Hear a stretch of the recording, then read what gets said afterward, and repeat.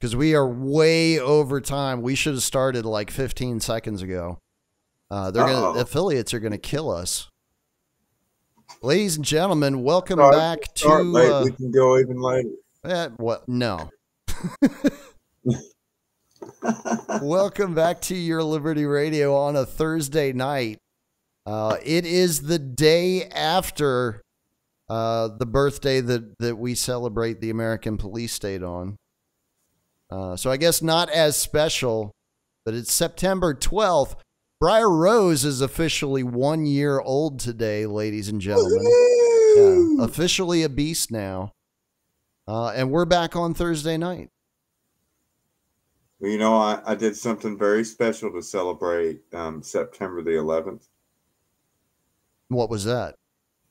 I dressed up my 5 kids as Israelis, and we all danced to celebrate the successful completion of the event.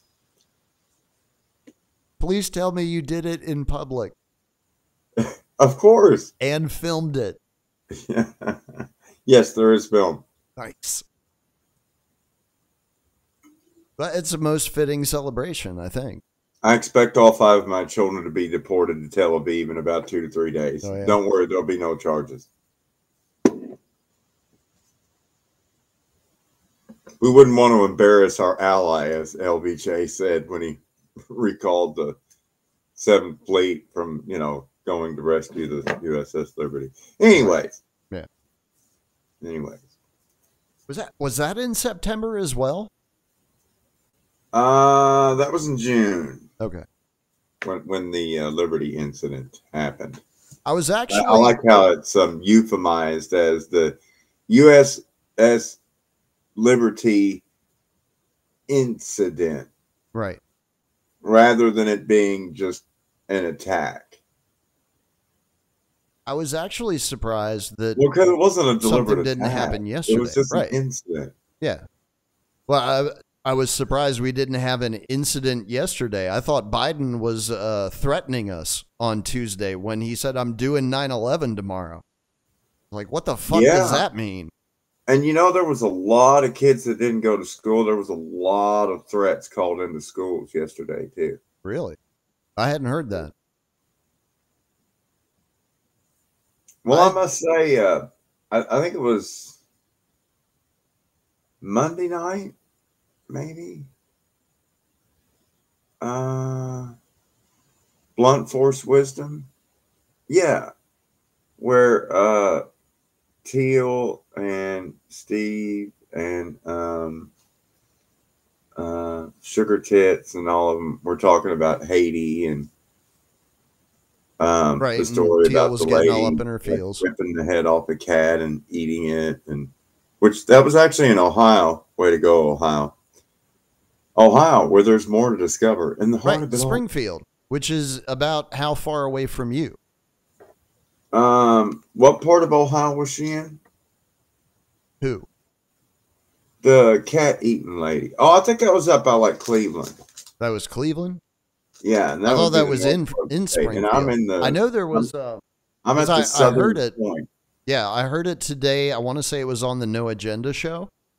It was actually the audio of a police call where the officer was responding to a migrant eating a cat, like just out on the street.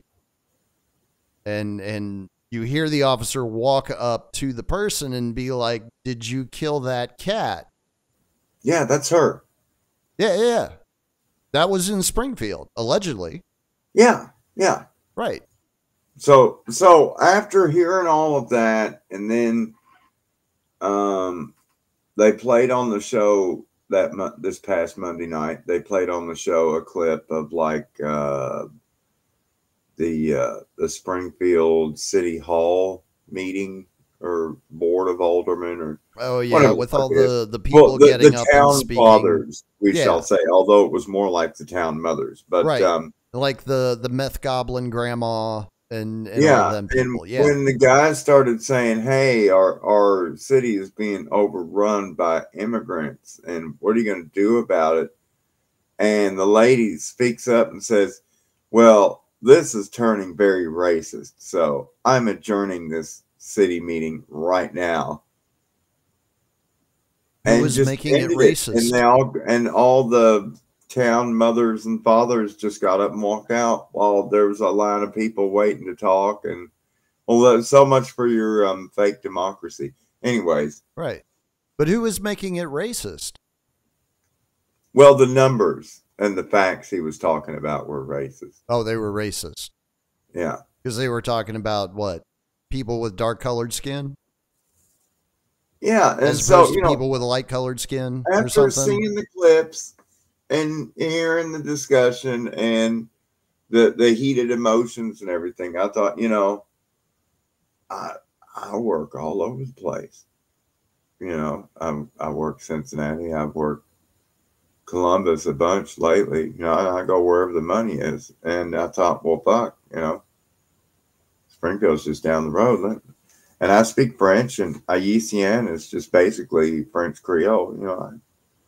I can understand most of it. I mean, when we were coming, I think it was on the way back from the Third Eye Carnival when the Drizzle and the Yona encountered busloads full of Haitians at the truck stop on maybe that was on the Indian Nations toll road. I think it might have been. I know we were in Oklahoma. I remember that. And I dropped it in the toll road. Yeah, I dropped it in the AM wake up chat this morning. Yeah, Steve was like, how do you know that they were Haitians? And I was like, well, Yona went and talked to them. Yeah. And they were speaking the Haitian French, not Canadian French and not French, because I've been to both of them places and that's different French. Very different. So it's just basically a much more crude form of French where they often don't conjugate verbs, and it's mixed in with Taino and Ayati, the original indigenous languages, a lot of the nouns that they use, and a couple of verbs, and it's a strong accent. But other than that, I mean, if you speak French, you're going to understand about 80% of Haitian right off the bat. And then once you get the accent, maybe about 90%. But to understand 100% of it, you're going to have to, start making word lists of what the fuck does this word mean? Because it ain't French. And what the fuck does that word mean? Because that ain't French either. But that's what makes it Haitian Creole, because it's not pure French. So what did when you actually got a chance to talk with a couple of the fellas, what were they telling you? Well, they said they had jobs. Jobs? Yeah, like they were going to work. I was thinking it was up in Omaha, Nebraska. Huh. Which I thought was weird. Like, why the fuck would you go to Omaha unless you're like, child trafficking to Boys Town, or child trafficking fresh meat to Warren Buffett's sex parties or whatever, And there's not much happening in Omaha other than apparently a bunch of butt stuff and pedo stuff and Warren Buffett. What I hear, yeah, all pretty much the same thing. Well, there's the one dude, Berkshire Hathaway, just sold like half of his shares today. Yeah, for I don't know, a couple $100 million. Yeah, I'm glad you picked up on that. I mean, I laid it off the backboard. I was hoping you'd at least, do the tap in. Yeah, I'm still trying to figure out what's going on with that. And good God, I did not know. You already saw the Oracle of Omaha bailed on Apple. Well, he bailed on Apple. He bailed on Bank of America. Now his vice chairman just cut his own holdings of the company that he oversees in half. It's called a golden parachute, I suppose. You pull that ripcord and your ejection seat just shoots straight up out of the F-15. There's a lot of strange movement that's happening in the markets. I don't know if everybody is picking up on that or not, but these are all signals that we should be paying attention to because these are large moves that are being made. They have effects that are not always immediate. Is it possible that the October surprise could be the economy taking the biggest shit in the bed we've ever seen? If it did, it would basically guarantee a Trump victory. Yeah. Well, here's the other Not thing, just too. Trump, but Trump and Guyliner Vance. Correct. But have you noticed that gas prices are dropping? Oh, yeah. They dropped like a full 40 cents here in the Piney Woods. It was like first of September. Gas prices dropped. Like $2.74. Yeah. That's about what we're at here. Wow. Yeah. I want to say it's about like 280, 290, something like that. It wasn't that long ago. It was like all around here in the tri-state, it was like 350, 360 a gallon. So falling it's gas like prices the tend gas to price signal a here has dropped Republican like victory. 50 or 60 cents. Yeah. But traditionally, if you look at gas prices leading up to an election, when the gas prices fall, a Republican wins. When the gas prices go up, a Democrat wins. Yeah. I've also noticed like literally every major fucking road all around, all the roads are being repaved and restriped. My God. Well, we are getting to that point in the year where they're starting to crunch the numbers and they're like, how much money do we have left? We got to spend all of that shit. So anyways, I got a little sidetracked there. Monday night after watching clips of Blunt Force Wisdom, and then I had to go back to work. It was my week off. I will be back this Monday coming up with episode 86 of the Peasants Podcast. Oh, wow. Which is now every 2 weeks. Much more manageable schedule for me. That way I can grift harder in the meantime. But after seeing all that, I thought, you know what? I'll just go over and check out Springfield, work Springfield, a couple hours and see what I encounter. And sure enough, I had a PetSmart delivery. I had some Dollar Generals and a couple of restaurant orders. And I'll be goddamn if about half went to what I would consider as well-to-do or wealthy customers, all of them speaking exclusively in French, which is no problem. I spoke to them. Well, Haïtien, which is sort of French-ish. It's like French, but less gay and more machete. But anyways. You say so.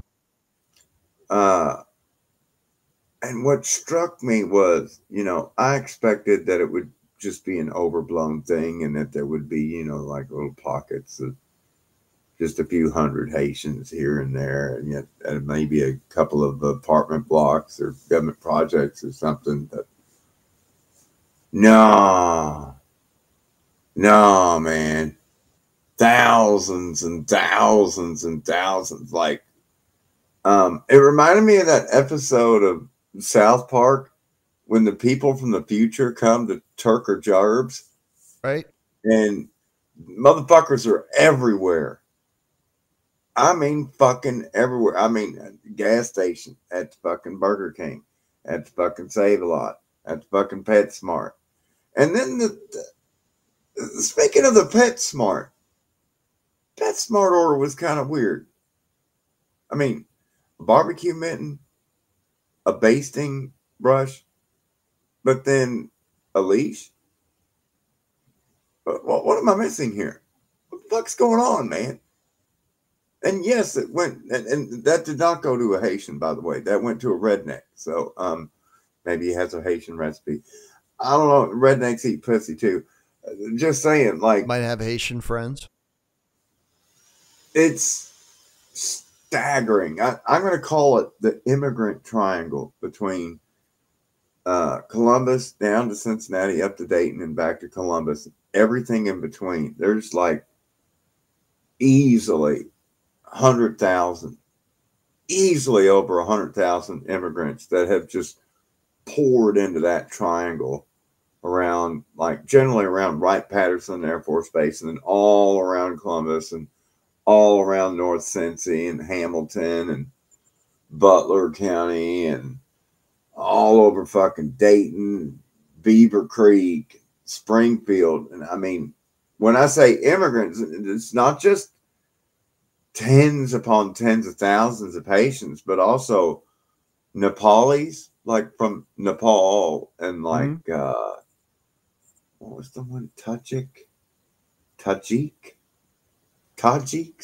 Yeah. From Tajikistan. Right. Tajiks. One of the stands. And Uzbeks. Uzbekis. Uzbekis. Becky, Stan. Shout out to Herman Cain. Rest in peace, pizza man. Anyways, Godfather's Pizza, right? Yeah. Yeah. Yeah. I think so. Good Lord. Oh, man.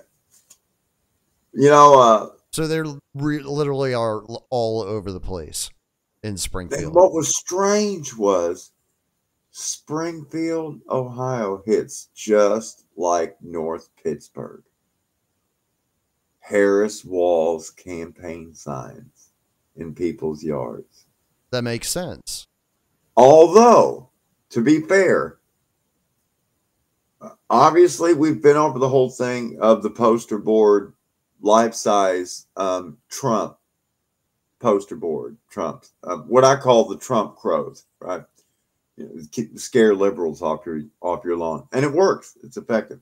I have yet to see a poster board Kamala or a poster board Poopy Pants. Have yet to see any of those, although I did finally see some signs. And in Belfont, Kentucky, on Kentucky State Route 5, somebody actually has a wobbly Bobby Kennedy sign. Shout out Chris Rantcast. Inarguably the best Bobby Kennedy parody voice on the air today. He's got it spot on. Trying to see if I can find anywhere. And apparently it's not wobbly easy. Bobby like touching penises with Trump now? Like they did some public appearances? Probably. They've probably done all kinds of gay shit. I mean, they've probably like done kinkier stuff when they were both at Epstein's pedophile island together. Probably. I wouldn't be surprised. People forget. Like amnesia it seems to trend American when it comes to things. And, you know, granted, there's a lot of information that has not really been promulgated when it comes to Epstein. And, you know, we're still waiting on more data dumps. Although there has been a lot of data put out there, it's just not really been covered that much. But anyways, Francine brought the moist back to the piney woods. Awesome. Like we're almost at 100% humidity right now. It's fucking ridiculous. Francine did actually make hurricane status before landfall in Louisiana. I want to say she had to be at least category 2, might have been category 3. But I don't know. I haven't found that anywhere yet. By the time I saw that landfall had happened, it was like already an hour old. So the storm had already weakened considerably. At that point, once it's landfall, it starts to diminish in strength. But it was projected. Bring to us up here.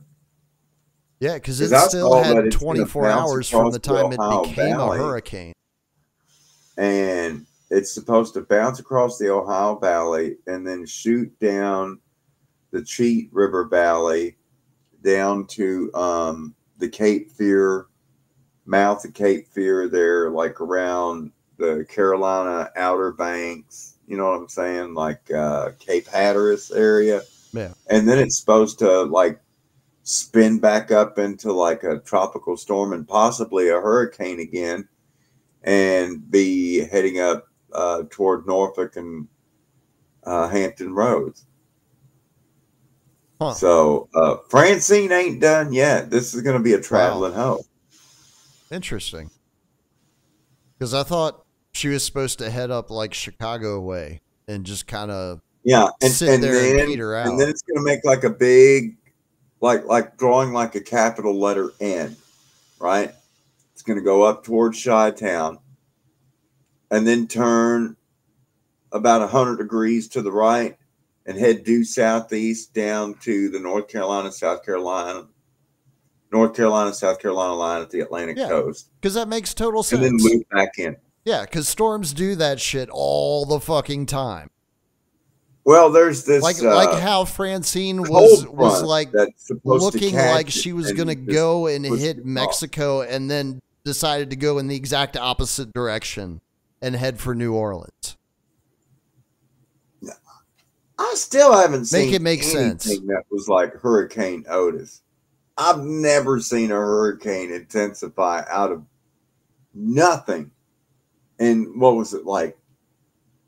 8 hours. 8 hours, yeah. It was less than 12 hours. Literally 8 hours. It didn't even have 10 miles an hour. And I swear it was Cat 5 when it made landfall. I think it was. Yeah. Yeah. I mean, it didn't matter because it was 1 o'clock in the morning. Yeah, that's very suspect. Very suspect. But this is what gets me. This is what distinguishes these new arrivals and immigrants in government housing getting door dashes delivered from none other than yours truly, compared to the regular. Oh, this is a whole lot of vowels to say and not enough consonants, but I'm going to try this word. Native Ohioans, or you would probably call poor white trash, trailer trash. But you know, black too, but they're in trailers too, and they talk with a country accent. Yeah. Even though it's Ohio, you would think it's a northern state. Anyways, it depends on what part of Ohio you're in, really. But like basically, the new arrival immigrants all have like cars and their teeth and like jewelry and clothes and perfume and like what's that word I'm looking for? Fucking money. How do they all have money? And like all like the people in Section 8 and with the fucking EBT SNAP food stamps, like yeah, I don't understand. Yona confused again. So confused. What the fuck is going on? And what? Oh, wait a second. Did you find out that's where right. they were getting money from? I would have asked. I'm shameless, though. I'll ask damn near any question. I did see on one of their backpacks the CGI emblem. CGI? Clinton Global Initiative. That's Are defunct. They funding them? No, that's defunct. That's over with. Right. Well, maybe that was there's a total scam. Maybe there's other things that CGI stands for. Well, computer generated image. Yeah. But these appear to be flesh and blood people, so I'm guessing that's not it. But it's not just the Haitians, it's the Nepalis, it's the Tajiks, it's the Mongolians, it's the Congolese and the Nigerians, and I mean, and on, Cambodians, bunch of Burmese from Myanmar. Fuck, man. And they all got money. Like, I don't understand, man. I don't understand. And you know, that's not even, I failed to even mention the fact that, like, easily a third of Columbus is Hispanic. Easily a third of Columbus is I mean, all you hear is fucking, I mean, fucking mariachi. They got the fucking low riders, the fucking with the fucking horn. I mean, yeah, bro. But reminds like, me of it's Acapulco. not just one part of Columbus. It's like every single neighborhood is got fucking barrio. Like, wow, man. Even with like downtown, like right on the fucking High Street strip in the middle of fucking Ohio State campus, go Buckeyes. Right there by the door of the Dollar General, there's the fucking 85-year-old wrinkled woman that looks like a baseball hindcatcher's mitt. I mean, her skin with all the fruit, all the wild, crazy fruit and everything. Like, whoa! It's like, wait, what? Just like got the teleported shot you get out of the fucking, jungle, Cuzco, fucking Peru or something. I'm like, well, what the fuck? Even with like the old wooden Coke bottle bins, you know what I'm saying? Like, right? wow, man. Like, wow, and right in the middle. But that tells you, man, they're like, they're here. I mean, homie didn't just bring up the wife and kids. He brought the aunts and the uncles and the abuelita. Like, and she's selling fruit at the Dollar General. And then Right, she's already got the hookup. And the Zora's selling the fucking tamales down there at the fucking stadium. And I mean, they're, as you do. It's like, wow, man. And of course, I love it, man. Every fucking day I get to speak German and French and Spanish and Italian and fuck, man. Everything but Cherokee. That's why it was so cool when we drove up to Colorado. Twice, I was just making chit chat. And out of the person I was talking to, or like in one case, the dude's wife, were actual Cherokee, knew the language or were familiar with it. It was so cool, man. I feel so lonely.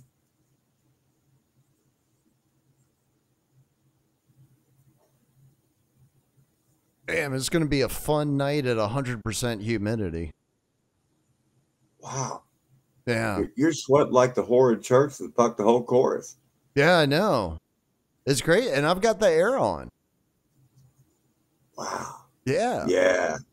It's that Texas humidity. Yeah, man. Well, that in the house is fucking drafty. So when it's so humid that the Texas skeeters have to all wear fucking sweatbands on their head, man. That's how bad it is. Yeah, I believe it. Because I'm not doing anything. I'm just sitting here.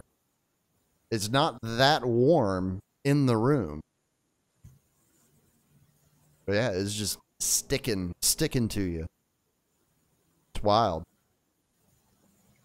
One thing I got to say though about Columbus and Springfield, really Ohio in general has gone completely fucking apeshit nuts crazy for the roundabout. Whereas like Pittsburgh had jug handle left turns all over the place. I was like, wow, man. I thought jug handles was just a New Jersey thing, but oh no, folks. All kinds of jug handle action in fucking Pittsburgh, man. You want to make a left, you got to go to the right. I know you want to go to the left, but you have to get to the right-hand lane and then take this ramp that goes off to the right and then curls around and meets at the next light to go straight across the light. Because that's how you It's called a jug That handle. makes Whatever. no fucking sense. Why would you do that? I don't know, man. It's a idiosyncrasy of traffic design that is unique to New Jersey and Pennsylvania. Who knows? Maybe Delaware has some jug handle action. I wouldn't be I don't know. surprised. Probably we'll never find out. I Hopefully was not. in Delaware once, and all I remember is, wow, so this is Delaware. I think it was on Route 9, maybe. Because it was Route 13. I think it was on Route 13 because I'd taken the tunnel, the Chesapeake Bay Bridge tunnel. You know, it takes you out to the little part of Virginia that's just kind of like hanging out there like an epiglottis and deep in the mouth there. Just an appendage hanging off of Maryland. And actually, it's called the Delmarva Peninsula, I believe. Yes. Delaware, Maryland, Virginia. Yeah. But I'd gone up to Salisbury and then Ocean City. Maybe it was Kent. Maybe I was in Kent, Delaware. Could have been. Because I think to get to Ocean City, one of the ways is you actually have to go up into Delaware and then you come back down. Yeah, it was Maryland. when we left Ocean City that we cut across a little part of Delaware on the way back to Crapolis or whatever it was. Annapolis. Yeah, Maryland twerp country. Go twerps! Imagine being on the field and track team for the Maryland Terrapins. Well, like you're the running turtles. Pre-death of Len Bias, I think it was probably pretty cool, right? Like they were actually having a pretty good time before that. Wow. And then the 80s happened. Is it too soon? Yeah, that Len Bias, that still rattles people's nerves. Yeah. It was the first time something like that happened. And I remember, honestly, it's like the last time something like that has happened. When was the last time that a big young sports figure got cut down? Like even before they could get to be a professional. I was watching the game live from Freedom Hall with the Louisville Cardinals, University of Louisville, when the star player, which in his freshman year, Louisville won a national championship in 1986. And so I think I want to say it was his sophomore year. Maybe it was his junior year, 87 or 88. I think it was 88. Anyways, maybe second quarter of the game before halftime, he went up to get a rebound or something. And you saw, like, when he came down, like, his foot went in the wrong way and his knee, like, completely dislocated. And it was just, like, gruesome. And he went down hard, smacked on his face, just laid there. And all the trainers, like, made a circle around him. And, like, Freedom Hall was packed to the rafters with people. And you could have heard a pin drop for, like, 3 minutes. And then they hoisted him to his feet, and then the whole crowd was like, "Hey, oh, thank God he's alive!" Because it was like right on the heels of the Len Bias just dropping face first on the deck, but like being dead and shit. Right. But apparently, it was like because of a heart thing or something. What, Len Bias? Yeah, it was a heart condition because well, it was because of the cocaine exploded his heart. Right. Like, dude was just fucking every minute of every day was just, let's go. That tells you it was really good coke. I mean, it had to have been, right? Because it's not, I mean, the bad stuff will get you too, but it doesn't do it like that. It does it in a different way. Doesn't do it by overworking the organ. And then we saw this play out with the rollout of the Jabby McJabs, where countless, I mean, literally hundreds upon hundreds upon hundreds of athletes have publicly collapsed during play, whether it's rugby or football, sometimes even the announcers, basketball, soccer, or I just happened to see a clip of that again today, of that one sportscaster. He's like, "Oh well, Bob, they played a great game," and the dude beside him is just like, "Oh." He doesn't realize it until he looks back to try and get a comment, and he's like, "Oh shit!" Or like in the intro seg for AM Wake Up, that comedian chick, where she's doing her little stand-up gig, and all of a sudden, just blam, out like a light. I mean, we've just seen it all over the place. These baffling, mind-boggling, inexplicable incidents. And unfortunately, sometimes it's led to people's deaths,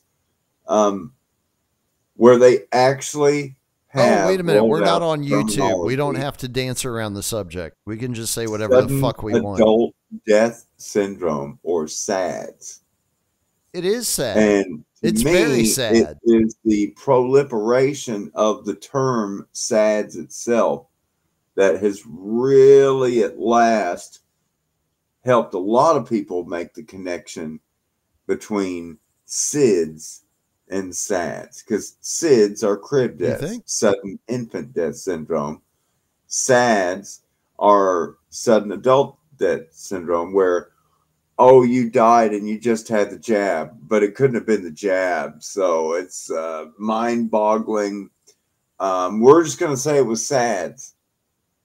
The same thing with babies. They give them a really making the connection, or a Septavax or an Octavax, where it's got 8 different vaccines all whipped into one with adjuvants, and then the kid dies, and they're like, "Oh, well, it must have been did you have a blanket in the crib?" Aha, that's what it was. SIDS. But do you think people are actually making the connection? Yes. Yes, they are. Well, for example, I base that on the fact that, for example, just driving from my place to downtown Huntington, there's like 6 big billboard spots. And 3 of the 6 billboard spots are taken up by Ohio Health Department, extolling, begging, pleading parents to please come back in and catch their kids up that are behind on their vaccines.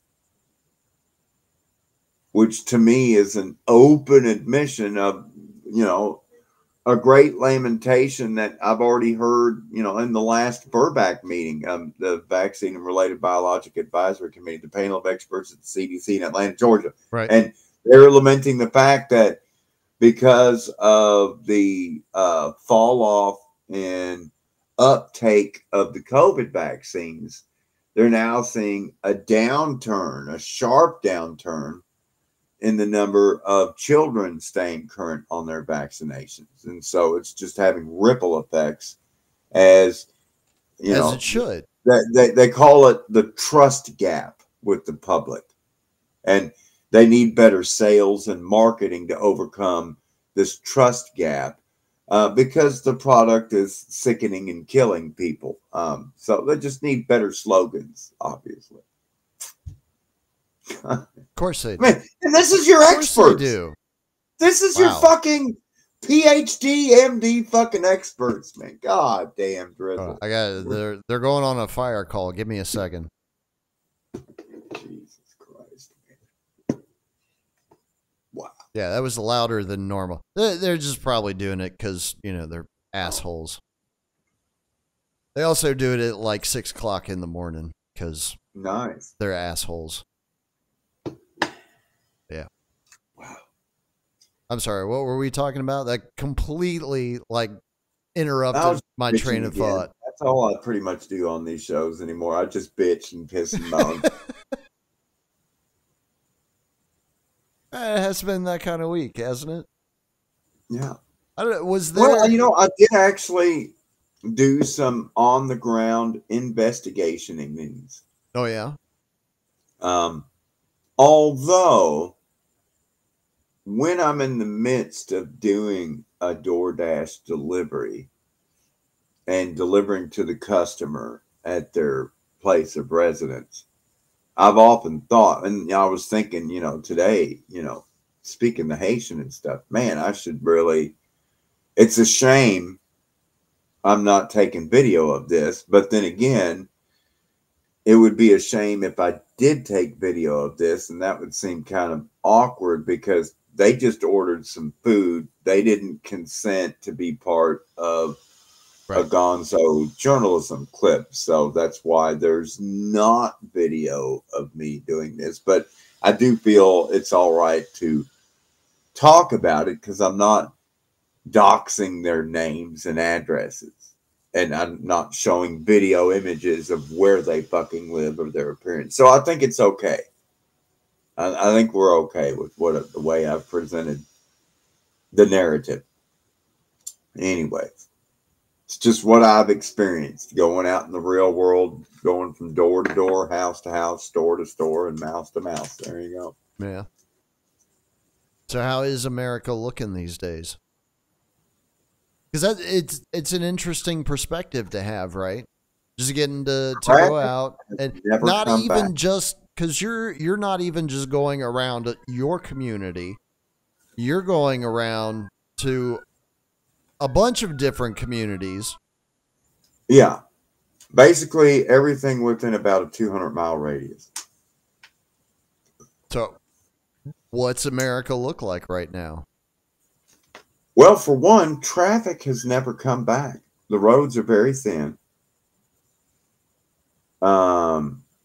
Loads of people have been trained and become accustomed to, they've been conditioned to use DoorDash and other delivery apps. Because, I mean, now when I go through neighborhoods, literally every other porch has got shit shoved up by the door. And the roads are pretty much empty. And then, of course, I just bow my head and shake my head. I just face palm. There's that lovable, depending on what part of the country you're in, but anytime you're in a part of town where you see Harris Walls signs and, wealthy Democrats, the ratio jumps up to maybe 1 out of 4, 1 out of 3, whether they're alone inside their car or walking alone outside down the sidewalk. They got that face mask on. I don't know if they ever took it off, but they are seen wearing more masks. Yeah.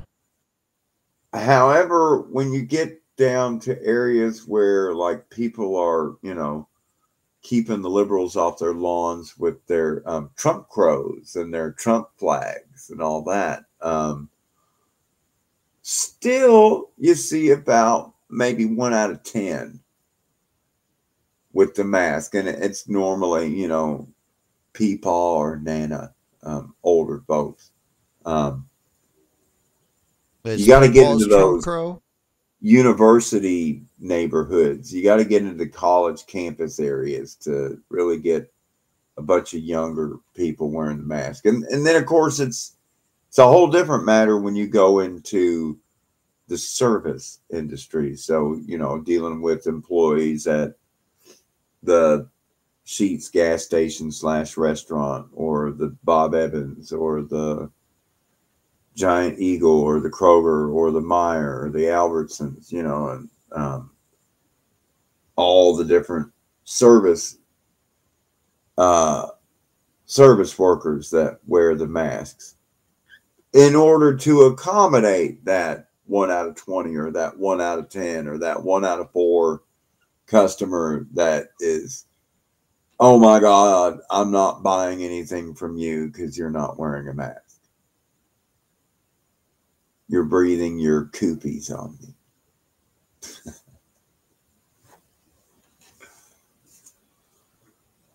And you know, what's interesting to me is like all of the yard signs I saw where people were combining their local high school team with politics and religion. So, like, for example, in Wheelersburg, Oh, into like the the ultimate team sport. the school mascot is the Pirates, Right. the Barbersville Pirates. God is my quarterback. And there's people all over Wheelersburg that have these black and orange sign, which is the, you know, school colors, black and orange, go Pirates. And it's got the little pirate, you know, with the eye patch and the hat, and, you know, anyways, go Pirates. But the text of the sign says, prayer works for pirates just like it works for Trump. And I'm like, I see what you're doing there. I see what you're doing. You got the Trump crow. You got the school colors. You combined the Jesus and the Trump. Right. And the pirate. It's basically a country version of Jesus, Kanye, Hitler. Do they not But know they've got that, all three right there, buddy. Yeah, but do they not know that he's the Jewish Messiah? Are they unaware of this? Like, I thought everybody knew that. Like, he was on like a shekel coin, right? I mean, you know, honestly, I wish, you know what? I'm going to put up a political shekel. Fucking yard sign. I just need 4 big letters, DERP. That's what I'm putting across the front of the yard. But they'll be red, white, blue, and green. Derp. Why green? Because we need to leave room for nature. Yeah. It's all about the earth. That's true. They said it on that monument that those kids destroyed. Speaking of destruction, yeah. You know, I finished that Freemason book, by the way. Total piece of crap. I was often, I've wondered, you know, because the explanations given for the demise of the American canal systems, yeah, you know, is largely the explanation given by American historians as well. Railroads came along in the 1830s and the 1840s, and after the Civil War, the railroads just took over. And well, that's true. It's still much cheaper to ship by water than by rail.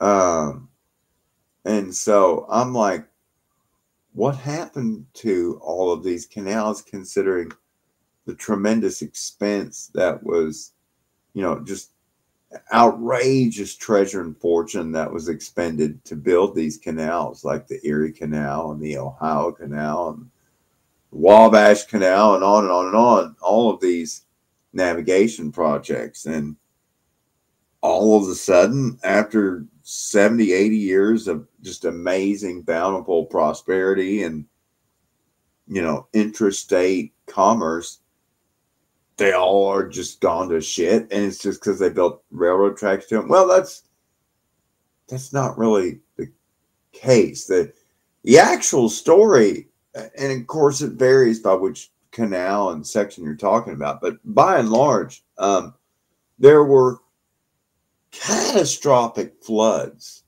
that happened that just completely laid havoc to these canal systems, that, you know, washing out locks and dams, washing out weirs, washing out feeder lakes and everything that supplied water to the canal, so they could keep locking boats through the locked chambers, because you need water to do that. And You know,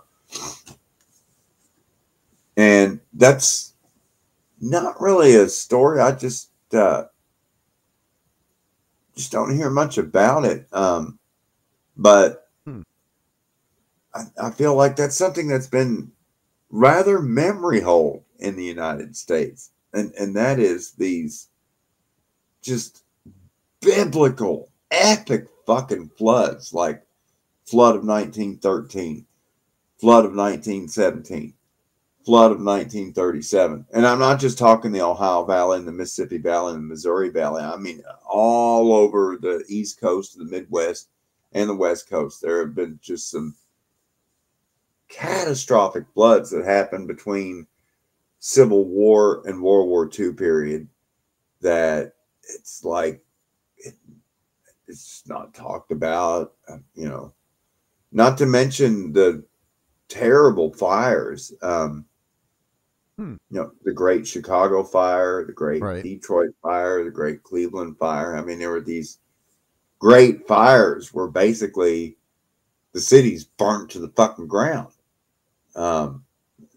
I think St. Louis had 3 major great fires. DC had a few. Yeah. And it's just interesting to me, other than like earthquakes and hurricanes, don't really hear much about the other catastrophic disasters. I guess a fire. We haven't really had that many. But I mean, you get maybe a couple hurricanes each season. Well, like once a decade, you'll get something like a Category 5, right? Like once every decade or two, you'll get something really, really nasty. Other than that, you get some normal ones. The March flood of 19 and 13 that hit Indiana. Well, it hit Illinois. I have that Indiana, pulled up right Ohio, now. Kentucky, and West Virginia. Oh, dude, it was flood, but Alabama, Arkansas, Ohio, Connecticut, Illinois, Indiana, Kentucky, Louisiana, Maryland, Massachusetts, Mississippi, Missouri, New Hampshire, New Jersey, New York, North Carolina, Ohio, Pennsylvania, Tennessee, Vermont, and Virginia. What's that? That's the location of the Great Flood of 1913. Yeah, 1913. It's like 25 fucking states. For example, in the central Ohio region, you're not going to believe this, Valley. You're not going to believe this. Around Columbus and Circleville and Chillicothe, Ohio. On Tuesday, March the 25th, in a 6-hour period of time, they got 8 inches of rain in 6 fucking hours. That sounds like fun. That pretty much destroyed the Ohio Canal, the Ohio and Erie Canal, which stretched from the Ohio River to, I don't know, Lake Erie. Yeah, that's right. Ohio and Erie Canal. Yeah. So the Wikipedia page for the Great Flood of 1913 is listing the total property damage at $333 million. Did you hear that, Shelley? Good night, everybody. Oh, good Lord. Well, I've got so many new songs I've worked on, which I heard you play, which I got to catch up on the last 2 broadcasts today, listening in to the Liberty Radio streams. Thank you for playing my 9 Inch Nails request, finally. Better late than never. You're welcome.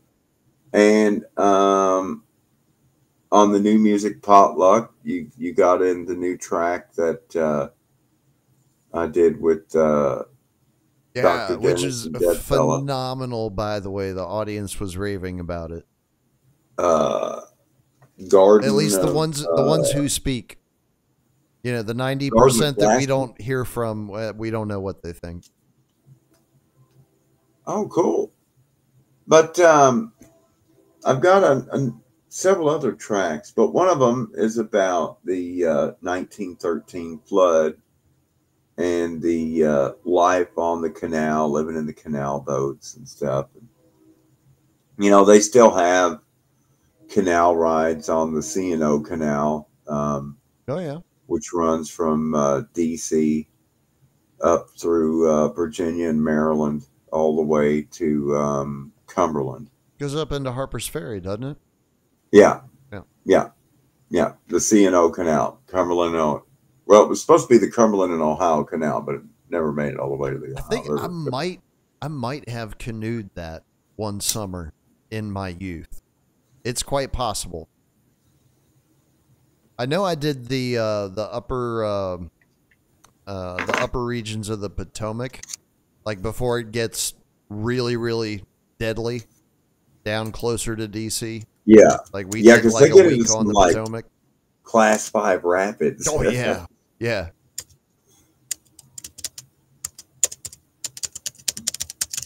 That was a lot of fun. Going down the river with the water moccasins and the copperheads. Yeah. Okay, They're just swimming along beside you. Oh, I'll get rid of the YouTube tab. Yeah. All right. Why? What are you doing? Do I need to set up for something? Do I need to pay attention, or can I keep spacing out?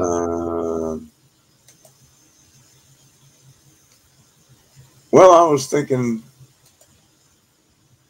Oh no! We don't do ads. We do not do ads. There we go. Okay.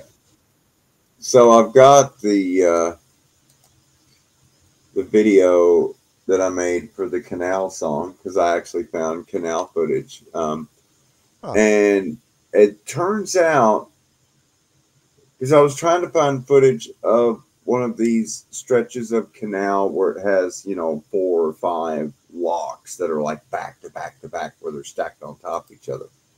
And I found a video of it that had a working towpath with a mule team pulling manually, a mule team with the rope pulling the fucking canal boat up one of these old stone locks with the wooden doors. And I was like, fuck yeah, that's because I was wanting to show what the canal looked like when it was in operation. And you can't really do that with most of the canals in the United States because they're not in operation. None of them are hardly in operation.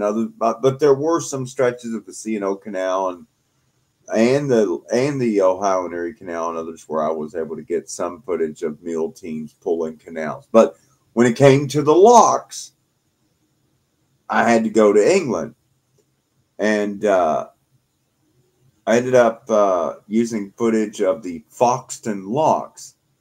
Well, when I got done recording the song, and then I wrote the lyrics and sang the lyrics and then made the video, I sent it over to Dr. Dennis. And he immediately messaged back, which for him is like in a few hours, because there's like is it 6-hour time difference on the other side of the pond?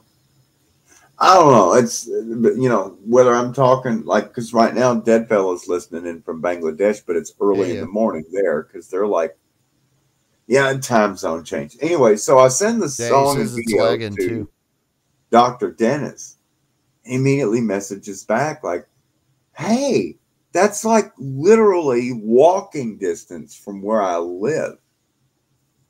I live right by Foxton Locks. I picnic down there. Well, shit, he can go get footage for you. Wow. Well, that's awesome. Because, in England, they spend just a small fortune on canal repair and canal restoration. And particularly over the last 50 years, there's hundreds of miles of canal that have been refurbished and brought back into service. Channel redug and water reflooded. And anyways, because I thought, well, I could play that live, but then I think if I play something live, I'll play the Chan Master song, and I might save that to the very, very end, playing live. But in the meantime, you're the only one that gets to play shit, so something I did have something saved. I don't remember what it tease was. The palate. Now that I've segued into the canal history moment here, we'll play the canal video. And then there at the end of the show tonight, we'll do Chan Master Live for our good friend at Roar Media, independent podcasters like ourselves over there on the Westy Coast. And of course, our hearts, minds, and prayers are constantly with Chan as she's laid up in the hospital bed, fighting the good fight day by day. Anyways, well, from one C word to the next, let's put the anal in canal. What do you say? Oh, good Lord. Wait, what is it? I need to share the screen, so I guess I'll use screen share. Oh, you've done this before. Come on. It's been Don't a while. Act like you don't know which. Oh, come on. Yeah, I really wilded out during mandated glorious holiday. You don't understand. You must have. Good Lord. Yeah, there it is. This is called The Town Jakes. And for those that love an alternative title, where is some? All right. Say that with full echo. You like that, don't you? Hey, it's a radio show. We do shit like this. We can. So without further ado, everybody climb onto the boat and let's all float.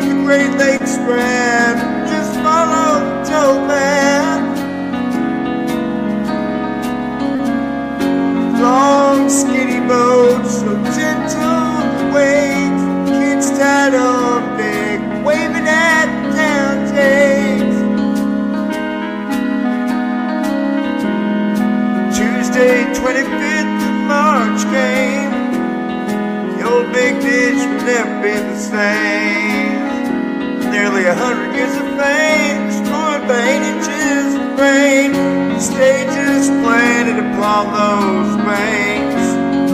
Such a wearisome life, no thanks. Mills and current giving speed, cruising footloose, fancy free.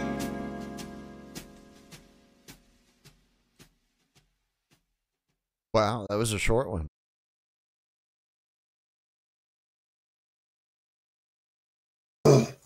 Let's see, I think I'm off mute now. There we go. You're off mute now. We can hear you coughing. Well, that's the cool thing about music. There's so many different styles and types of music and instruments and stuff. You know, like it's not very often that I work with reeded instruments, but occasionally I will dabble in some bassoon or clarinet or saxophone. It happens. Oh, yeah. It happens. No oboe? Even though I am a brass player myself, I do dabble in the woodwindage. Yeah. I always wanted to learn to play saxophone.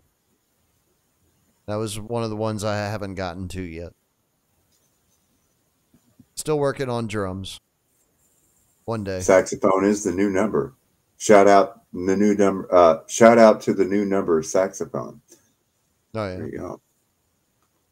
I mean, and imagine, try, if you will, Drizzle, to imagine Pink Floyd Dark Side of the Moon sans saxophone. I can't. It wouldn't be the same. It wouldn't be Dark Side of the Moon. It wouldn't be Dark Side of the Moon. No. No. Every piece is necessary. If you remove that would one be of like, them, it ceases to be that would like was meant that to would be like BOC Don't Fear the Reaper with no cowbell. Correct. That would just, you would just have correct. a blue Colt at that point, no oyster. Which, that's something else I haven't heard in a while. We might have to get that on the playlist next week. I need to hear some more Nashville Pussy. I'm not getting enough. You know, that's probably going to be Tuesday night. Remixing the song by BOC, Godzilla. Yeah, yeah. And I was mixing it with, did I mix it with Emerson Lake Palmer? Was it ELP or was it ELO? I was just about to ask that question. Or was it Electric Light Orchestra? Was it ELP or ELO with the BOC? Or maybe it was the BTO. See, all these 70 bands, man, I'm getting lost in acronyms now. I'm so confused, the Yona again. Yeah. God damn it. Well, it's simple. You choose a name that has 3 words, and then you can make an acronym. I swear, if somebody tells me TSMB is the Steve Miller Band, I'm going to smack him in the face. No, it's Steve Miller Band or the Steve Miller Band. Nobody says TMSB or TSMB. It'd just be SMB. Nobody does that until now. That's. I don't think Steve Miller's that cool, quite honestly. He really only had the one hit. You know, have you ever heard anybody refer to Grand Funk Railroad as GFR? No. I don't think so. But then I don't hear people talking about Grand Funk a whole lot. But if it was abbreviated though, and it's Grand Funk Railroad, also just the right amount of cowbell. Be GFRR because railroad is double R, right? Yeah. GFRR. And this is why the fans keep tuning in to Get Factarded, because we probe apparently the more probing issues of, you know, what exactly is the standard when it comes to bands that can be abbreviated? Because some bands can be abbreviated. Right. Some bands can't. That is true. That is true. I have noticed that. But then again, I spend time building playlists, so I'm always trying to cut corners. There's not that many new acts that have received that treatment, but a notable standout would be NKOTV. Oh wow, you're New digging Kids on real. the Block. I was thinking even more current than that. I was thinking like MCR. Right. You know, My Chemical Romance. Right. Other than that, I can't really think of a whole lot lately. But then again, I'm not exactly up with at the Disco. I've never heard anybody say PATD though. I haven't either. I haven't ever heard anybody admit to actually listening to that. Like I know little like teenage girls listened to it back when I was working at the record store, but other than that, I guess there was just a sweet spot there of like the mid to late 70s where they're there for a period of time. There was probably like 15, 20 different musical acts. Yeah. That were all known by their acronyms. Well, I think Bachman Turner was the one that kind of made it cool, right? Yeah. Because you got the BTO and their TCB. Right. You know? It's a faster way to communicate. Plus it's rock. It's in your face, man. It's fucking rock. But then I don't know. But then there's AC/DC. How do you explain? I was only born in AC/DC? 74, man. I didn't know what the fuck was going on back then. I thought butterflies were cool. I didn't know anything about a BTO. Man, I'm trying to think. What was the name of that one fucking band? Oh, Nazareth. Yeah. Nazareth. Man, that's some fire shit, man. I should go find some Nazareth. Wow. DC 101 used to play them a fair bit. I was always surprised when I would hear Nazareth come on. Oh my God. Over half of the fucking radio stations in Is Columbus DC are all 101 Spanish. still even in existence? All Spanish. Yes. They are? Good Clear God, what channel. is their format now? Clear Channel Radio. iHeartRadio. Well, Network. obviously. I mean, Clear Channel owns all the radio stations. Yeah. DC's Taylor alternative Swift. rock radio. God. Oh, shit. They still have Elliot in the morning on? Good God. Ugh. Yeah. Terrible, terrible morning show. Let me guess. Avoid the 66. Don't take the Beltway. And your best bet is just take US 50. Yeah, Elliot in the morning is it's basically like our format, right? Like to where there's no format. You try and max out on dick and fart jokes as much as you possibly can and just chew up time until the clock expires. Right? But they suck at it. Oh, that reminds me. Speaking of dick and fart jokes, I didn't forget this time to mention Ukraine. So anyways, back to what you were saying. Oh, I was just saying Elliot in the morning sucks. It's always sucked. I don't know how it's managed to survive this long other than like they just don't care what they're putting on the airwaves. Like honestly, the DC 101 morning show has been shit since Greaseman. Yeah. That was the last time it was good. And that was what? 85, 86? Something like that. I wish I could remember his name. Was it Ari? David Pakman used to have an Iranian sidekick on his show, The David Pakman Show.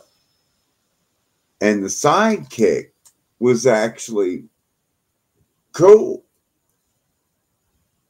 And he bailed on that show to never return. He just left. And when he left, of course, that's when David Pakman just did a big old swan dive off the high diving board into a completely empty fucking swimming pool of liberal invisible tears. And I mean, and, you know, I've just watched him melt down. I've watched all of these so-called free-thinking intellectuals just completely brain melt into thought police and groupthink and show that they're pretty much forsaking all logic and reason and embracing Foucault abstractism. There is no right or wrong. There's just a current thing, which I'm for. And wait a second. I've just received another opinion. This just in. You know, I mean, God. Oh my God. New information has presented itself. Then there are those who are free thinkers who are like, you know, this truth is kind of liberating. There's got to be a better way to monetize this. Shout out Derek Bros. Anyways, back to you. You said it. I did. I did not say that. I could drop more. Anybody put those words in my mouth? I can do trouble just fine on my own. How do you monetize logic and reason and truth? Well, it's pretty easy, actually. I have nothing. I honestly have nothing to say unless on you're the subject at Wawa right now. Between the hours of 7 a.m. and 9 p.m., which is about 2 hours. Yeah. Anyways, you'll be fine. Just use cash. Yeah. Oh, big news, Yona. I totally forgot to announce this on the air last night. That's how high I was. I heard. Then it's working. Yeah. I'm glad to hear it. I heard from Angry North this week. Well, I heard from him just before we went on hiatus for Glorious Holiday, right? And I asked him a question. I've been waiting to hear from him. I guess he was waiting for us to get back on the air. We got back on the air Tuesday night, so I finally heard from him yesterday. He's coming on Monday. Blammo! Yeah, 3 p.m. Eastern. Angry North returns to the Liberty Radio studios, ladies and gentlemen. Mark it down on your calendar. I'll try to remember to say that again tomorrow night, too. And I guess it goes without saying, he's still angry. Yes, I believe so. I believe so. Especially now that the NHS won't treat him anymore. Because he thinks bad thoughts. He's a thought criminal. Oh, wow. Well, the good news is here in the United States, up north, there is anger management. I'm surprised they're letting him walk around free. Quite honestly. I shouldn't put ideas into anybody's heads, quite honestly. I should just shut that line of thought down right now. In the United Kingdom, isn't it racist to just stand there and silently pray? I believe it's against the law to breathe now. I wish I was making this up. I really just wait. It's a bridge of sighs. Oh, which that's another song we're working on. There's like in addition to Garden of Blasphemy, there's just there's a lot of buns in the oven. There's a lot of irons in the fire. There's a lot of stuff in the works right now. So stay tuned, listeners. Good. Going to be a lot more stuff dropping here and shortly. And the best part of all, honestly, it just keeps getting better. So we keep making more. I would agree. I was actually quite impressed with the track that we played last night. It's one of those times where the you don't realize how long the song is, because once you get to the end, you're like, oh wow, it's done already. What was wild about that was it started out with just like a 30-second intro that Dead Fella had made. And he sent it to me. And he was like, what do you think of this?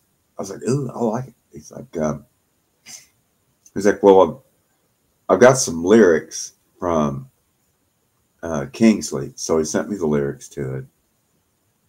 And he's like, we just need you to sing the chorus. I'm like, okay.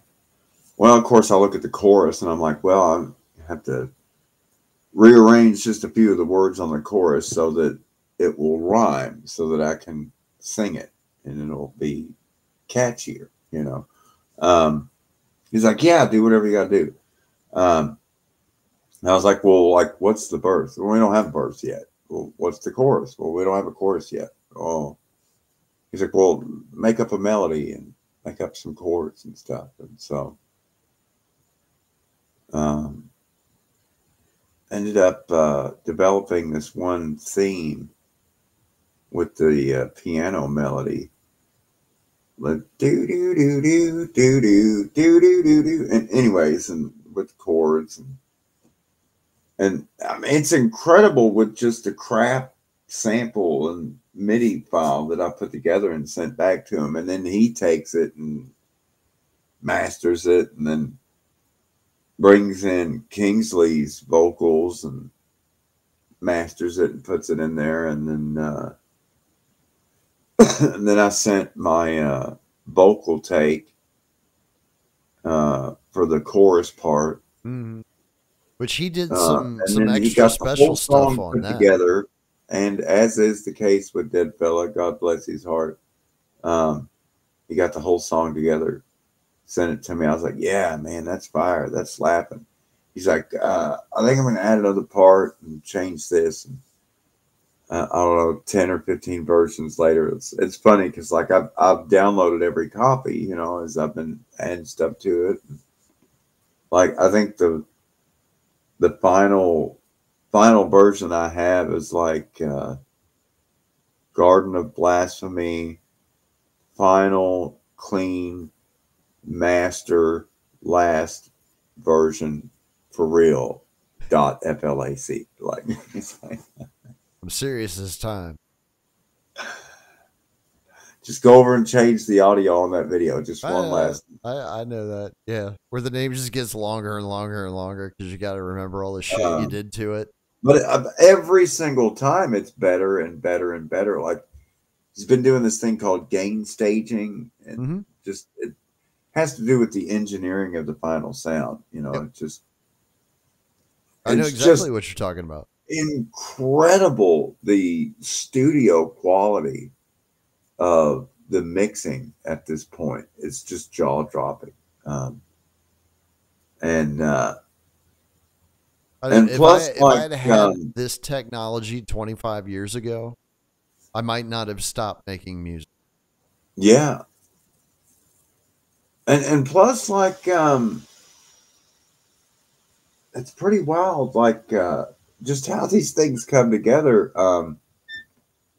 with like Bridge of Sighs and the flames on the river. And then the very next day I'm sitting down, he sends me the lyrics. Oh, the new song is called Bridge of Sighs over the river of Hades and fire. And I'm like, wow, I was literally at the Abanon Bridge last night looking at the city across the river, and all the city lights were like flames reflecting off the river because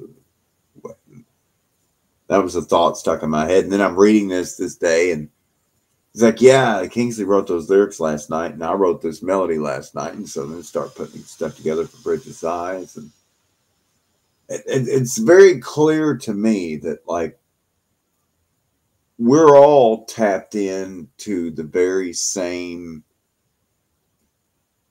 for lack of a better word, stream of consciousness. And it's just simply uncanny that, like, for example, Kingsley starts out writing lyrics, and then records his voice and just naturally is recording. And even though he's not singing, even though it's just spoken word, nonetheless, the pitch that he's delivering the words at and the scale that his tones are actually hitting is on E minor scale. Well, then it just so happens, unrelated and not in coordination with him, Deadfella then writes a guitar riff in E minor. At the same time, I've written a new piano jingle in E minor. And the very next day, we all get together and it's like, oh, well, he's got this thing he said in E minor. He's got a guitar part in E minor. And I just played a song in E minor. And boom, and they just keep coming together like that. And it's really uncanny. I mean, what are the odds? Because because he's, Deadfellow's in Bangladesh and Kingsley's in fucking Northern England, and I'm in bumfuck Appalachia, America, and yet we keep song after song, like not even coordinating with one another, and it just keeps hitting on the same key or the same BPM or the same idea or everything. Anyway. Yeah, I believe that's called serendipity. Yes. If I'm not mistaken. And that's another reason why the music and the songs and the albums and everything are just, materializing it at such a ferocious accelerated pace, because it's not like any one of us is leading the whole group with a particular artistic vision per se. It's more like all of us are being led, or all of us are tuned in to the same stream of consciousness. Right. And so we're all just giving our interpretations of the very same vibration, tempo, key, tuning, you name it. Right. It's similar to when you have a bunch of women all living under the same house together. Yeah, and they all start their cycling sync together. up. Yeah. They all rag at the same time. Yeah. And there's a personal shorthand that you develop with other human beings over time. There's that accelerates that process. Stepped out. Yeah. They've been able to step in and step out too, like Recycle Bin Laden, B1, and others, because it's a stream of consciousness. It's an openness. And when you're open to independent thought and independent analysis, then you're able to intake new and exciting ideas, especially the bad ones, and play it out. Even the bad ones, I wouldn't say especially the bad ones, but because that's how you find out if they're bad. Well, you find out that whether or not they're bad by exploring them. You don't know whether an idea is good or bad when you first encounter it. You have to explore it. Find out where it leads. I've always heard that you shouldn't shit where you eat, but I have heard that as well. This. That's how you get dysentery. Although some people, they have that fetish. I honestly don't get it. I don't understand how they survive, but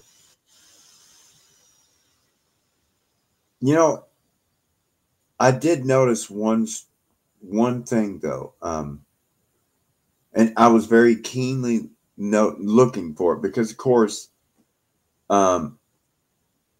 where a lot of the DoorDash deliveries, that pickups and deliveries that I do, are like to the downtown central business district area. And so if I'm trying to get through town quickly and jump through 3 or 4 or 6 or 8 or 10 city blocks, I'm always running the brick alleys rather than staying on the main drag, because that's got the old stoplights downtown where they don't have the cables in the road. They're just on a timer. So if you catch the red light, you have to sit there for 2 minutes while the fucking ghost vehicles are using the green light, and you're the only person at the intersection. And it's just, you just have to wait for 2 minutes.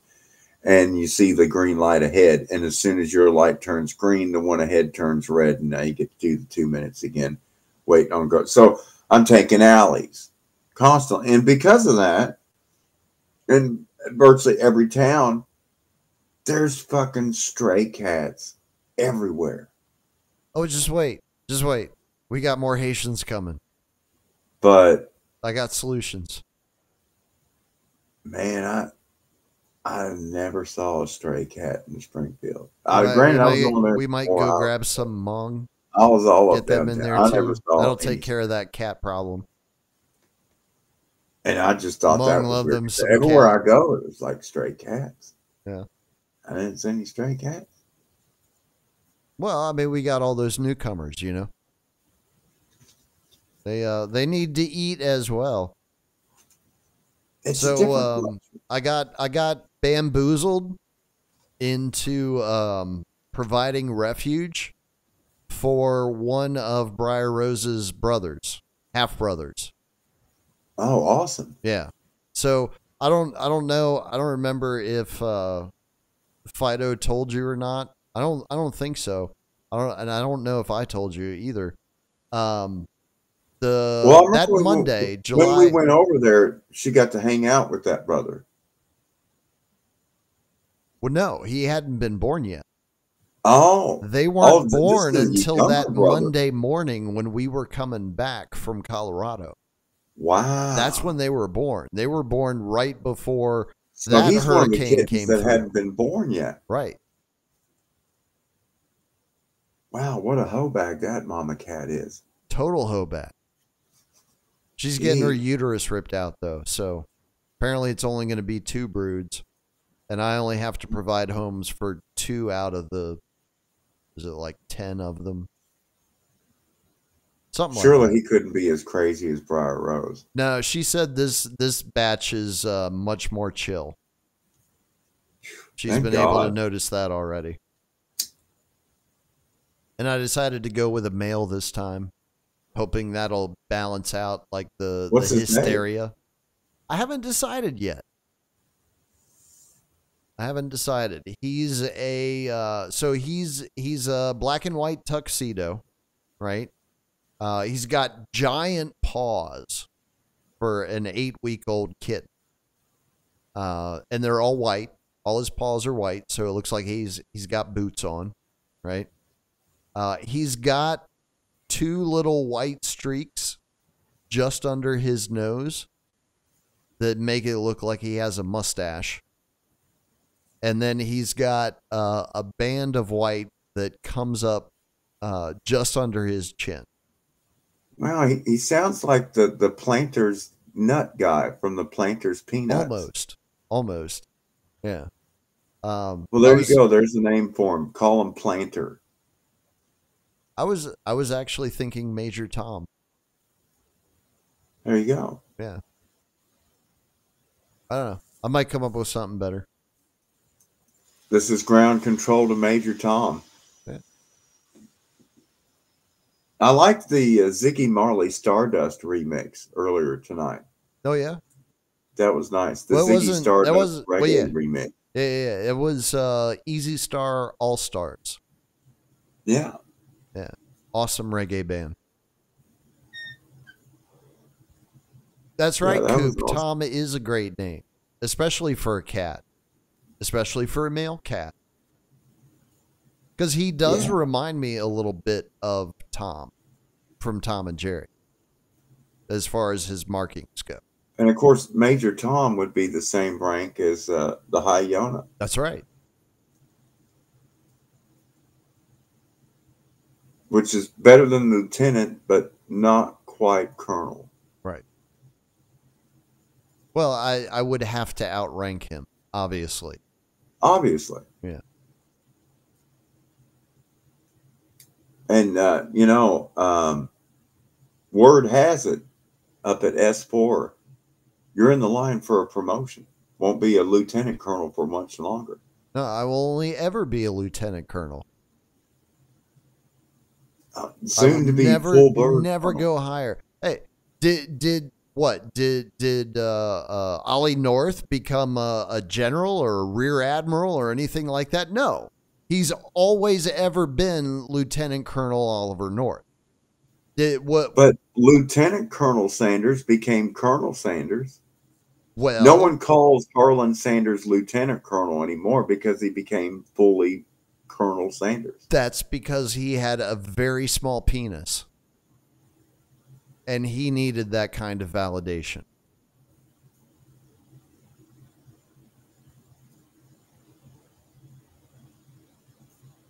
I'm sure if he smelled his own sperm, it had 11 herbs and spices. Am I right, Wheezy? None of them were bleach. Anyways.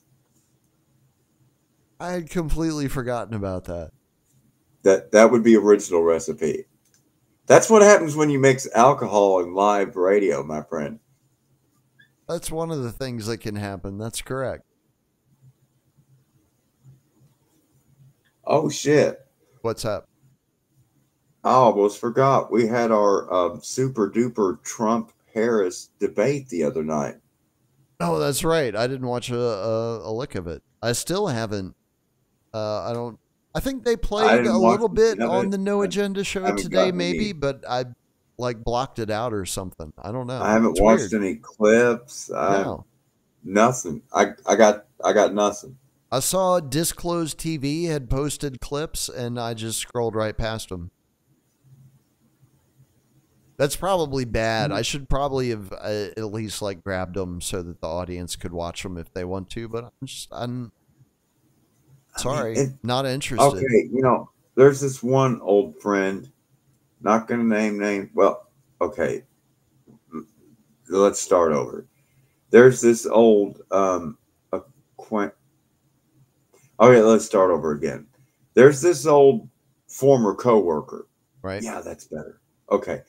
Yeah, this former coworker I know that had a pinball machine and everything in the room next to his room, which used to be the garage, and he had the tchotchke cabinets and stuff, and he had all of the He-Man action figures, the Skeletor, the Orko, right, the Man-at-Arms, Battle Cat, all that shit. He had She-Ra.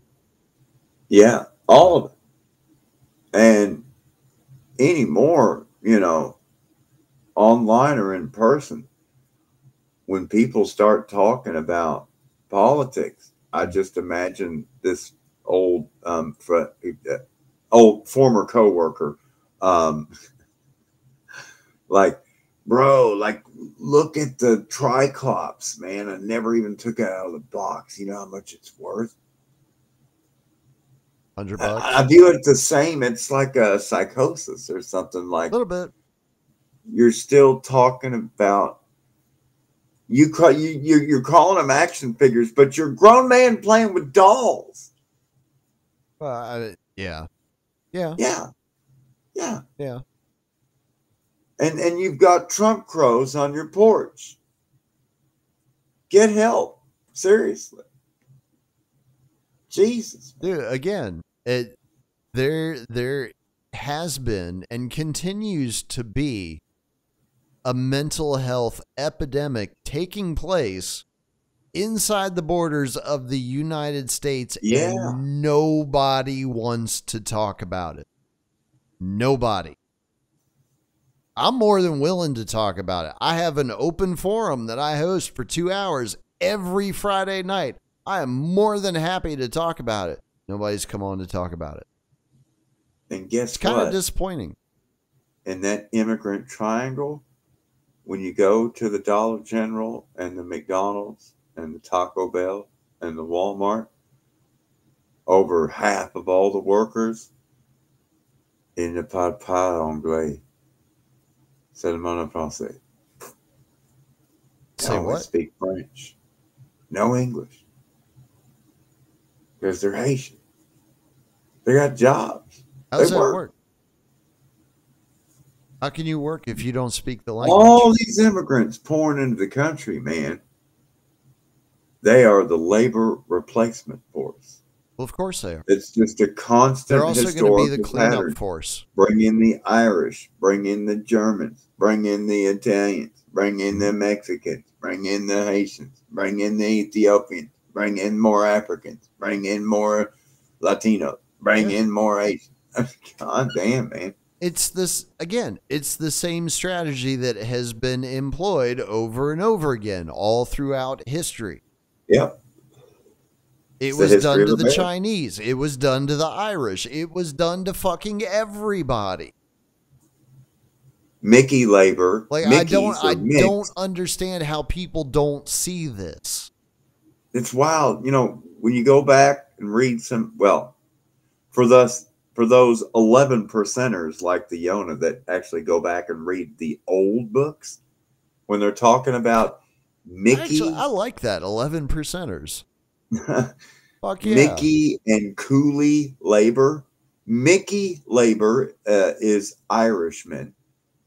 Coolie labor is Chinaman. And they just talk about Mickeys and Coolies like they're Negroes. They're just, you know, Coolies are yellow Negroes and Mickeys are spotted Negroes. They got freckles. Right.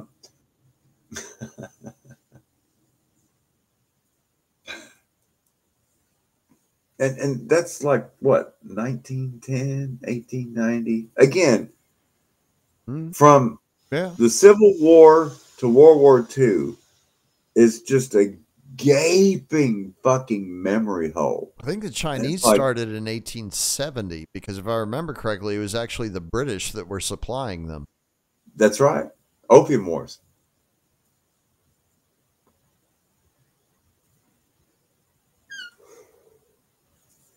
Ah, yes. Wow, it's already 11:42. Oh, jeez, oh man. Wow. I think I hit everything I wanted to hit. Definitely not the debate because I don't know anything about it. So if that's what you guys tuned in for tonight, shame on you. Oh, I do want to say really quick, especially since this one is going on the replay. Massive gratitude to Alex C, who totally surprised us by upping his recurring value return to Liberty Radio by 150%, ladies and gentlemen. Yeah. We could not, you, Alex C. Absolutely. Thank you, Alex. We could not do this without you, sir. That's awesome.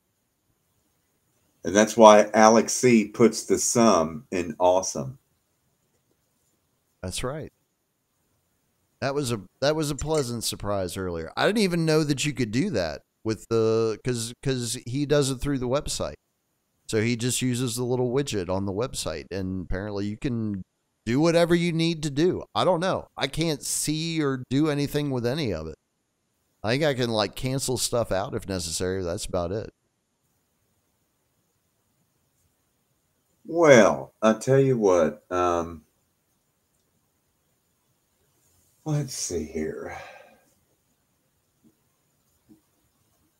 I believe I did give a teaser before on a previous show of the track Sun Shadows. You can remember that far back?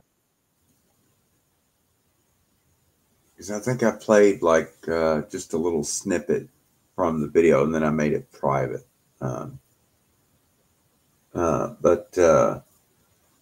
You might have. Anyways, this is a little treat for Alex C. We do appreciate the value per value system we have going here. And as the Drizzle reminds you constantly, membership comes with benefits. Hey. Membership has its privileges. That's right.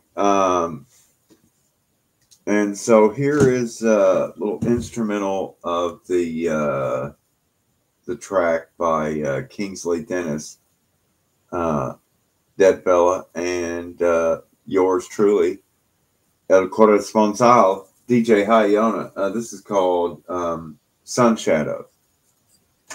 Let's see here. Where else do you get live music, ladies and gentlemen? All right.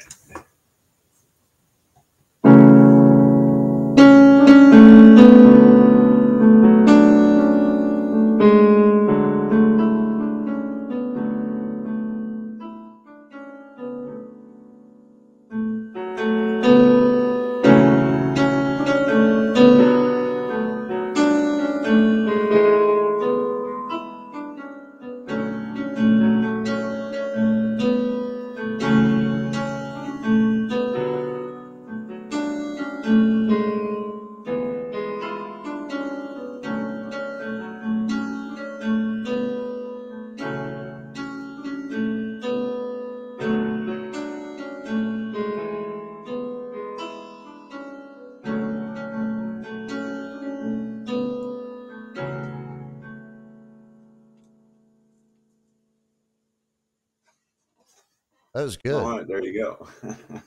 That was really good.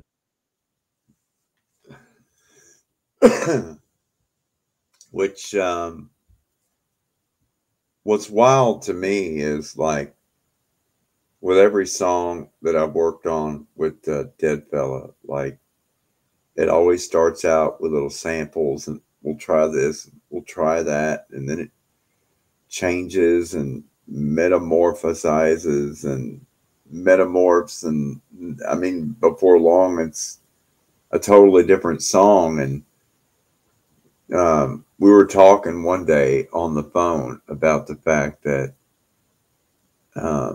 eventually there's going to be this cool ass album where we're going to have all of these alternate versions of the songs, and just basically just have all these alternate, 2 or 3 alternate versions of like 5 or 6 different songs. It'd be like 14.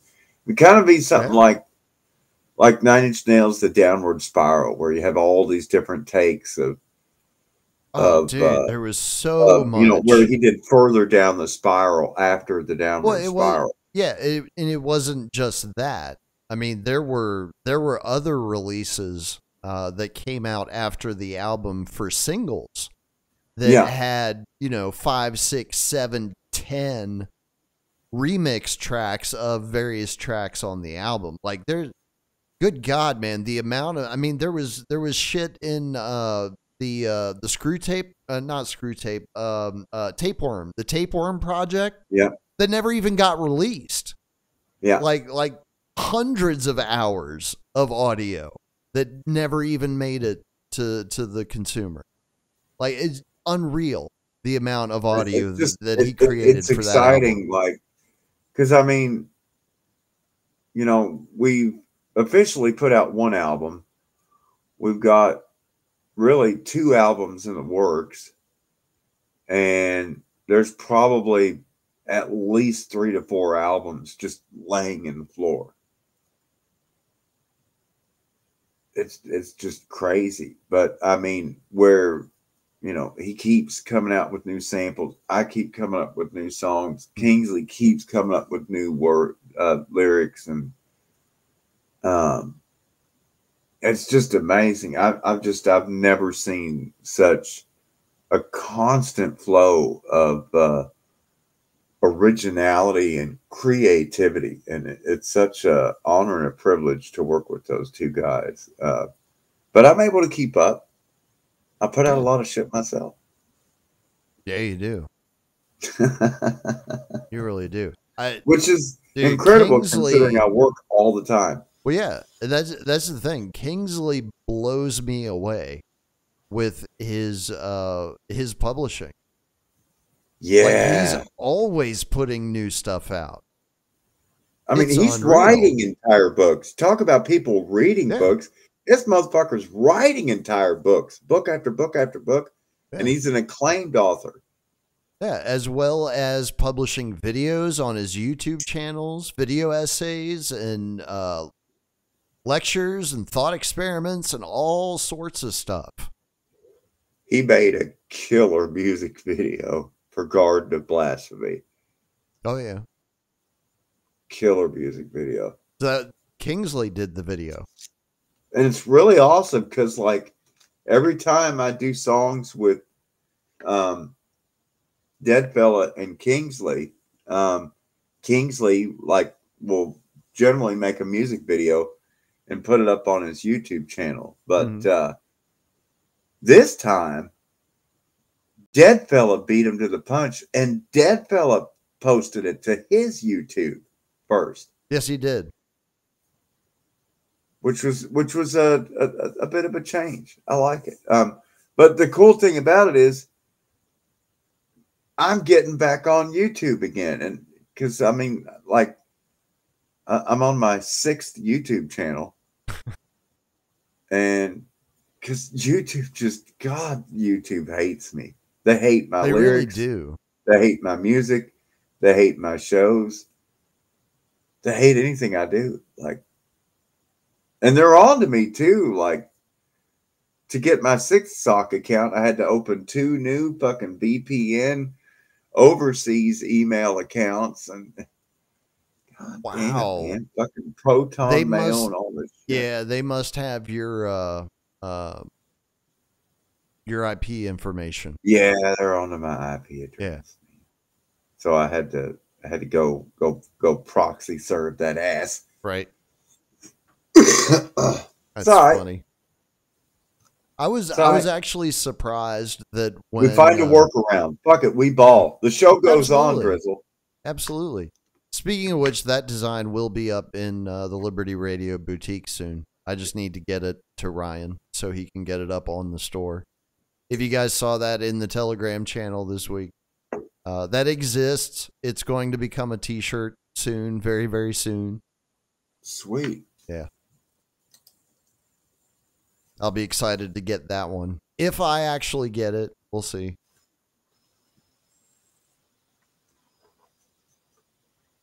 Well, shit, we still got 8 minutes left, man. What else you got? Well, I did say I was going to do Chan Master live. Chanda's fighting the lung cancers there, and one of my favorite shows, Beauty and the Beast, which they do on Friday nights. She and Oz, and then, you know, Amber and others do their shows on there as well. Roar Media Network. And I'm like, you know, because where I do my own, I've been doing my own podcast now for a couple of years, the Peasants Podcast, you know, and I learned so many things from little tricks that they do, and which I never have gotten the green screen yet, but I'm well on my way. This is the start of my green screen. Pretty soon it'll stretch all the way across, and it'll be green, and then I can have a fake background like the fancy people, which, you know, Occult Priestess and other people have tried to help me with that, but, you know, Amber and Shan have been helping me with that too, and I've been taking notes from them on, you know, tricks and of the trade, and how to broadcast yourself, but the graphics and the things and the what do you call them, filters that they could do, and all this cool shit they were doing, and so it's just been very startling all of a sudden to, like, yeah. Anyway, I'm just gonna play the song for Chan, cut the bullshit, and get to the music here. We're very small. I was actually interested where you were going, but oh well.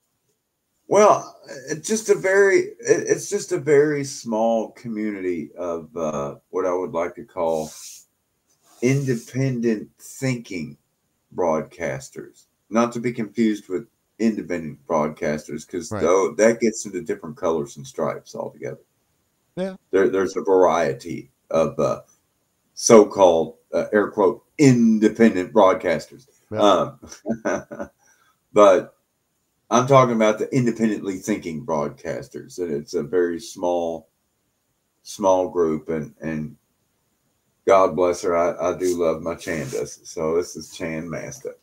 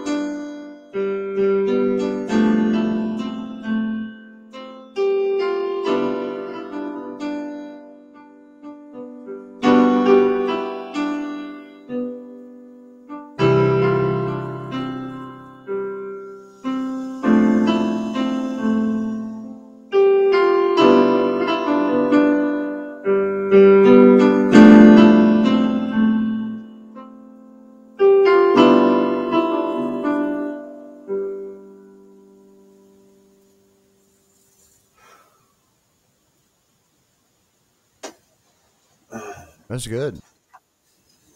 All right. Hopefully, You're getting we've better. not gone all the time yet. Yeah. Oh, by the way, Heavy D checked in a while ago. Blammo. Yeah. He said he hasn't seen a single cloud or contrail all week. Awesome. Again, it's been cloudy all fucking week because of the hurricane, so I don't know. I don't know what the hell's going on with that shit. We might see sun tomorrow, potentially. It has been teased. Well, at least there'll be a humidity. Oh, the humidity's There already will be here. We don't humidity. have to wait till tomorrow for that. It's here right now, and we got all of it. Oh, If you want some you know what I humidity, don't miss ladies and about gentlemen, Texas? come on down. Yeah, you know what this is what I don't miss about Texas.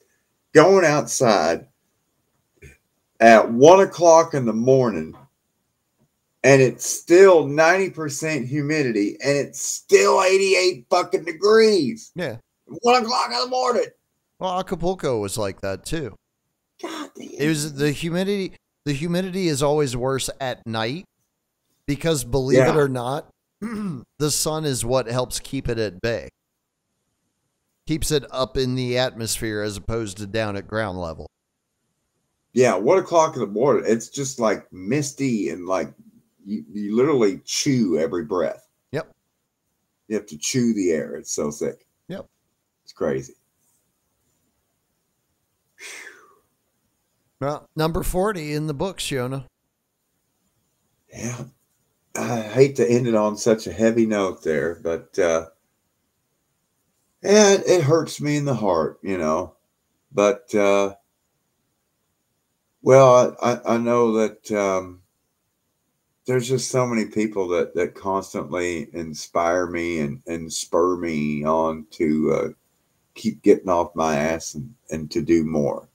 So it's all I got. And as always, folks, remember, independent thought is the way to go. What's Doligi? Start existing to go. Yeah. Take care and blessings to everyone. Yeah. I Long second that. Yona Lerval's Yins Forevers. Woohoo! To Pay find out attention. more, fuck around. That's right. Pay attention to everything.